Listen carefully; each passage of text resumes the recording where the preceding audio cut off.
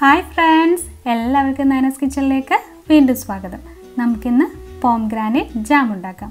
അപ്പോൾ ചാനൽ ആദ്യമായിട്ട് കാണുന്നവർ പ്ലീസ് ഒന്ന് സബ്സ്ക്രൈബ് ചെയ്തേക്കണേ. ബെൽ ബട്ടൺ അമർത്തുക. അപ്പോൾ നമുക്ക് വീഡിയോയിലേക്ക് പോവാം.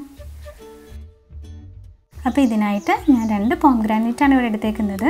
നമുക്കിത് ആദ്യം നല്ലോണം ഒന്ന് വാഷ് ചെയ്തിട്ട് കട്ട് ചെയ്തെടുക്കാം.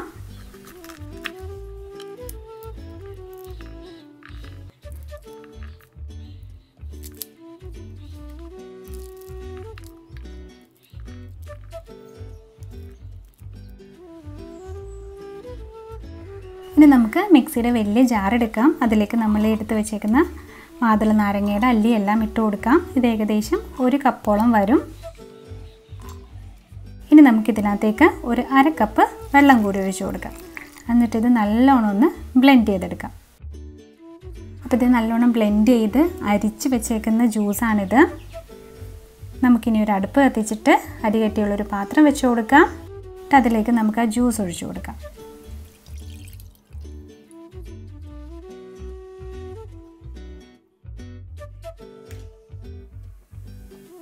ജ്യൂസ് നല്ലോണം തിളച്ച് തുടങ്ങിയിട്ടുണ്ട്.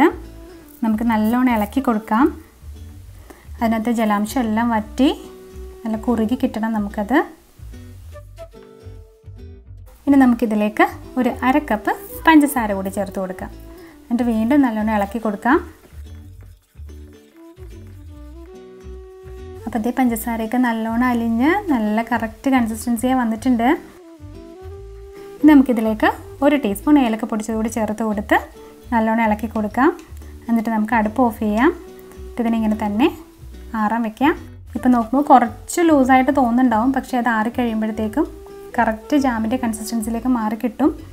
അപ്പോൾ ഇത് ഇത്രയേ ഉള്ളൂ ജാം ഉണ്ടാക്കാനായിട്ട്. വളരെ ഈസി റെസിപ്പിയാണ്. എല്ലാവരും ട്രൈ ചെയ്ത് നോക്കണം.